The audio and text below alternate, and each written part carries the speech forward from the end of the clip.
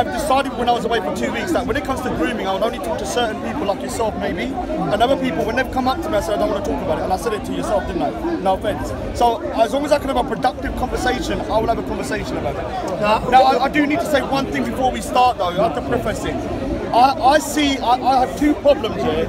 One of them is grooming, and when I see that, I'm very hard in my thought process, yeah, because it's very personal.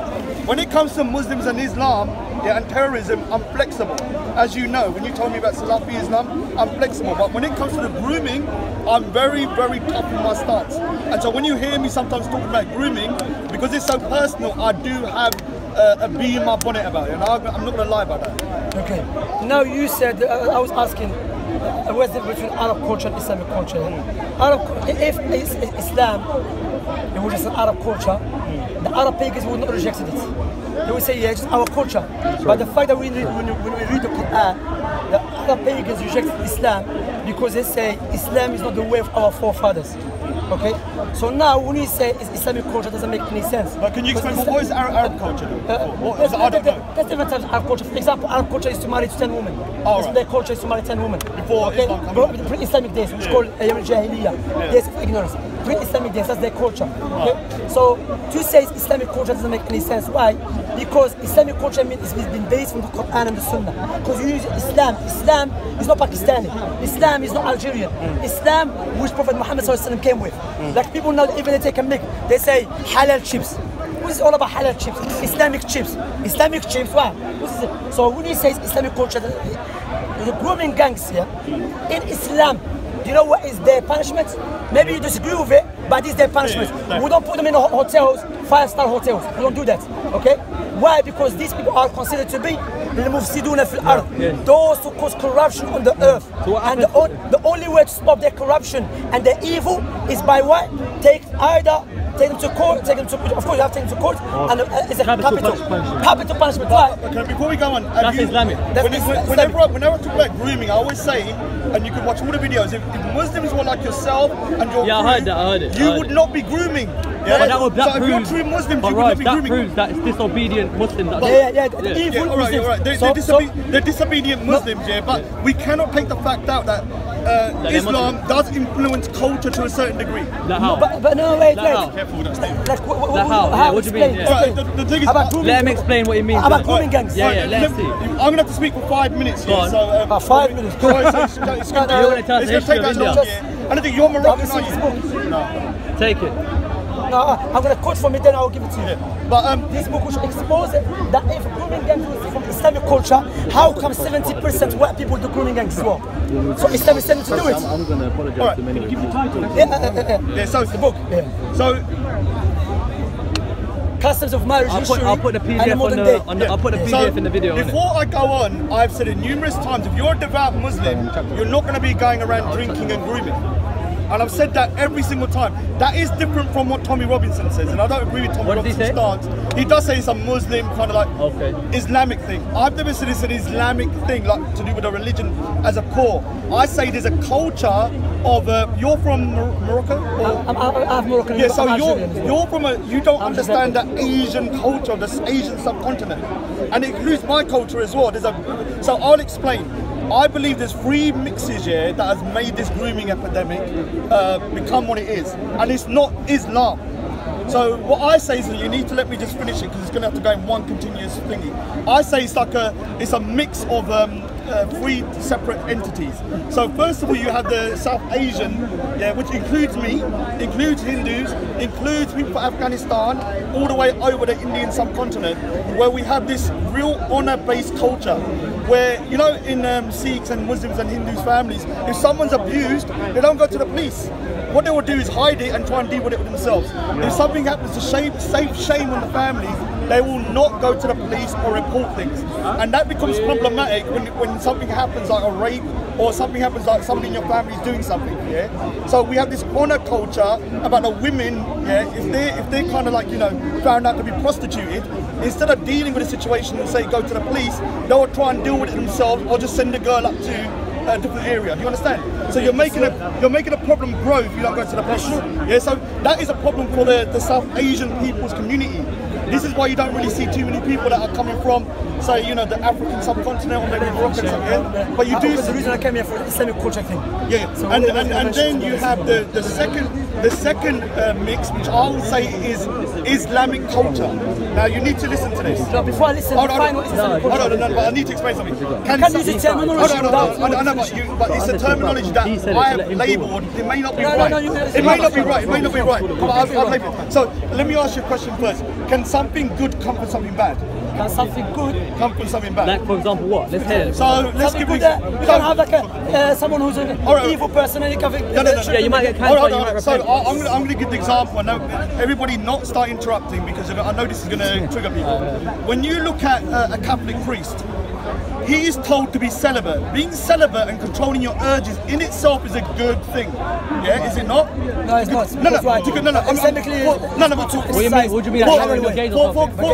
For Catholics here, it's a good thing, but it has a bad consequence because men's urges are not built like that. You ask us it's good. You ask me yourself. Hold on. You say it's good. We don't agree. No, you don't agree. But that's because we know you should get married. Right. So you don't agree with that. But this is my own what I call kind of like. That is a wrong analogy. I don't know. But the thing is that so I'm going to use. But that's the best one I can think of. Understand. So basically, what I'm saying is that in Islamic culture, which is not prevalent in Sikh culture, you have a big separation between men and women. Yeah, that in itself can be good. But it can also have a negative consequence because you cannot see women. But when I go to a Sikh temple, I kind of feel like you're talking about. Hold on. Yeah. So in its essence, it's a good thing, yeah. But when you're separating men and women, yeah, in a Western world, it can become problematic. Now let me tell you. But that's the same in the Jewish. In Jewish religion as well. Same. But the thing is that. So I'll give you an example. When I go to the Sikh temple, when I go to the Sikh temple, the one don't mix. Everyone stay away from it. When you go to the Sikh temple, the men and women mix together. You need to let me finish my thing. I've heard the point online. He says basically in the Sikh temple, men and women mix together. So there's a whole thing. But Islamically, you don't mix with men and women. Yeah. So basically, you have to lower your gaze. So that basically your urges build up. Yeah. You want to go. Eunice went in. Yes, Eunice. Let me say something. Now you will have brothers like these guys that are level-headed, are not extreme. They can control their urges. But you can have some little guys that are horny little guys that cannot control their urges. Yeah. And when I'm just saying, when they're 16, yeah, what happens is that because they haven't got a healthy look at sexuality, they can become deviant, yeah, in that sense. Now, do I think that the Islamic view on traditional values is wrong? No. Do I think the view on the Islamic traditional values is wrong? No. I believe women dressing modestly is good.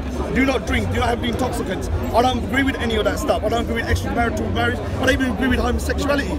So I agree with traditional values, but what happens when you have... Next week you don't see me. I've said it all the time. I've said it all the time. So when you have some weak-minded individuals up north, or whatever you want to call it, and they are then put into the West, and when they see these girls dressing in a particular way, they're drinking and they're doing this, maybe they just cannot control their urges. You can. So now I just spoke, yeah? So that's the third part. Okay, I want to mention something, yeah? My point here I came to you, because you said Islamic culture. You cannot make up a definition which doesn't make any sense. You cannot come to me and say this Islamic camera. I'm going to tell you what do you mean by Islamic camera?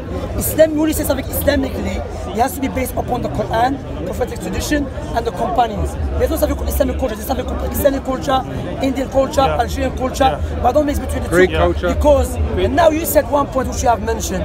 You said that Islam, because we don't free mix with a woman. Not just that. I understand. Hear me out. You said that something is good. However, the outcome for it, they have the urge. So they go what to do? To something. So according to your logic, the reason the white people are sleeping with the little children because they don't stay with the children. No, this is a separate I want to say the one thing about this is a separate topic. I can't speak about the girls groomed, right? He's talking about vulnerability. What I'm saying, grooming is not about pedophilia. So you have three people. No, we need to clarify. No, but let me finish one point. Raj, let me finish my point. My point, your logic, as you use the logic, yeah? One of the reasons you mentioned, that, let me clarify something, there's no something Islamic culture. first. There is some Islamic culture, but grooming gang is not Islamic culture. It's a satanic culture. Well, that's what is the word. That's why the punishment for the capital punishment. That's what you should call it. No Islamic culture. Islam is free from that satanic culture. Okay, that's one thing. The second thing, his logic, because men and women they don't mix. So that, don't free mix, yeah? Don't free mix. The outcome for the what? They have the urge. So they want to exercise the urge, yeah? But hold a minute. We have here, which is a fact check, that there's a few types of grooming gangs. One of them is pedophilia, okay? And they say the pedophilic rings, yeah, or pedophilia is taking a place. 100% are white people doing it. Do you know that? No. My question to you. According to your logic, is it because they don't have children? That's why they go sleep with the children. Because he said because we don't mix, therefore we go to women do that. No, it has nothing to do with that. Rather Islam teach you, if I'm not allowed to free mix with a woman, let alone sleeping with a woman, that will what prevents you more to not do it. However, Islam gives you choice. Go get married. The Messenger of Allah said, "Ya ma'ashar al-shabab, man istata'a minkum al-ba'a falyatazawwaj." All group of youth, whoever is able to get married, get married. Okay, get married. That's the solution. But here in this country, to do fornication is so easy. But not in this country. I mean, let us be realistic. In many countries now, to get married, very hard. So that's a problem, I believe. Yeah, all right. They're making it hard for people to get married. So we can say that in terms of Islamic culture, getting married is a good thing early because it stops men from acting out maybe kind of like the carnal wishes. But if in a country you're not allowed to do it, like in the UK, you're not allowed to get married. You can get married, but it's very hard to get married when you're 16, 17. You can, but most families do not want it to happen. But most families would not want their kids to get married so young. Yeah, because of the culture. Now, one thing I need to say to you, Shams, which culture? Islamic culture. I know. This is why. But that's why I said Islamic culture in the culture. That's why I said there's three mixes. I said the one is Asian culture. There's kind of what I call Islamic culture, and then there's hold on, but you need to say, and then there's Western culture. I've heard you. So brother, I already explained to you. It's called satanic culture, not Islamic culture. Grooming gangs has nothing to do with Islam. Rather, doesn't make any sense. It's Islamic culture, but in Islam, if you do grooming gangs, you have a capital punishment. So Allah tell you do it to kill you. Yeah, but you're taking it by your definition. My definition is that you cannot come to our religion. I'm saying that, like I said before, that if you have a group of people that are separated so much between men and women, yeah, it can become unhealthy to a certain degree. How many of us wait, let me just say this. I'm saying it can become unhealthy. But here they're not. Okay, wait. And when you're telling a young guy, you can't look at a woman in the eyes, you can't touch their arms. So you can't, no, but I'm saying some people do, yeah. You may be strong enough mentally to cope with that, but there are very weak minds. I'm sorry, I apologize. I don't want to make an offense to anyone, but the same culture you're talking about, the separation of men and women, applies in Judaism. Yeah, as well. No, I disagree with them as well. They haven't. Every issue, right, the Western world has within Islam originates and stems. What? And comes from Judaism. Jews are not grooming Sikh girls. But Jews are not grooming Sikh girls. No, sorry. So if they're grooming, if they're grooming other girls, it's okay. But I'm saying, I've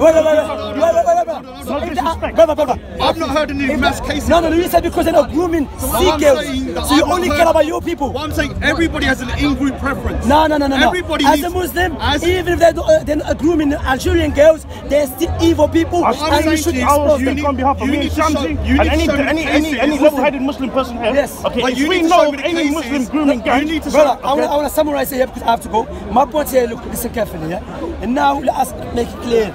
There's grooming gangs, and alhamdulillah, Jedi spoke to you. And he made sense what he told you. Who? Jedi spoke to you, the live stream. The brother said it to me, I've heard it. We had a good conversation. Yeah, I didn't say that, but he said something good, which you said to him is Islamic culture, and you mentioned some brothers, and he said if it's Islamic culture, why these brothers are not doing it? Therefore, it's Islamic culture. So there's one thing. The other thing you keep talking about, because we don't free mix Islam. The people are doing it in these countries. They're free mix. So free mix in Islam. No. I said you. Raj, let me finish my point, please. Raj, let us. same principle applies in Judaism, man. Let us understand the reasons. We're the Jewish group. Brothers, that's not a good point. We don't know what's happening within the brothers. Until the convictions, they don't I want to finish my point, brother. You need to show me convictions. He doesn't care about it because why? Basically, he's going to tell you, okay, if the Jews are doing it, so what does that mean? Is it okay? He can say that. No, you can't. No, but I'm saying it's not good argument. I care about everybody. The problem is, until I can see statistics of Jews going around grooming girls or other girls, I cannot condemn them for a crime that they committed. I'm not calling them bad. There's no. You know, let him finish. I want to finish my point. You can go speak to all your life. My point is, you mentioned the reasons. Let us deal with the reasons. One of the reasons because in Islam we don't free mix, but the people are doing grooming gangs. They're free mix in this country, so that reason is invalid. The second reason is Islamic culture. I told you that it's a satanic culture, has nothing to do with Islam. Okay, so understand that. The other thing, you saying that are Muslims. If it's a Muslim Islamic culture, how come only Asians are doing it? Do you know if Islam is only in Asia? Because I'm giving you three components. Wait. The South Asian culture. Raj, let me finish. I've never said Islamic culture. I'm giving you three. I haven't finished, but I need to answer your question. Raj, how come Africans are not, how come Africans are not doing it? How come this? Explain that. No, but I said the first is Asian culture. You missing my point, Raj. If it's Islamic culture, therefore the whole Muslim Ummah should be doing it. That doesn't make sense. Simple as that. Full stop. Before you go. 1 minute. No, I have to go. Get him. Grab your brother. Grab him in it. I don't want to grab Shamsi like that. Simple. All right. We'll talk later. I had the brother speak to. This is why I don't talk about grooming. It's no point. Well, I wanted to say, I mean, like you said about, you know, the separation and the segregation. No, he simplified it too much. I am saying there's an unhealthy mix of women and men within Islamic culture. When you look at Sikh culture, we mix freely in the Gurdwara. We mix it everywhere. We don't have this kind of like, oh, women over there, men over there. Over a period of time, if you're not mixing properly with an opposite sex, in a healthy way with your relatives and stuff like that, it can become deviant in the long term. You then go into the West, which I don't agree with. I don't agree with the West being so. No offense to white people, I think the West has become too decadent in the way they are, and I think their liberal values have gone as well. So you have women, behaving like men behaving like women, And so what's happening is that you have young guys here that are very frustrated. They're saying they can't look at women. You can't do that. You can't mix. Then they go into a society which is very immoral in my opinion. Sorry guys, I find it immoral. I was part of that culture. I don't like it anymore, and it is immoral in the sense that people are behaving in debauched ways. That I used to drink all the time. I nearly died once, and I've got arrested twice, and I would never do that when I'm sober. And so people are in vulnerable situations as well. You then have these unscrupulous guys who, no offense, are horny little devils who probably can't release their energy in every way. And what's happened is that they become deviant and they start doing this shit. Now the reason Sikhs and Hindus aren't doing it is because from the day we're born, we are mixing freely, constantly within the temples, within our culture. It's a very free mixed culture. Do you understand? It can affect your mindset if you're separated too much over a long period of time, in my opinion. And I don't think I think it's more to do with northern areas more than southern. You have a point about that.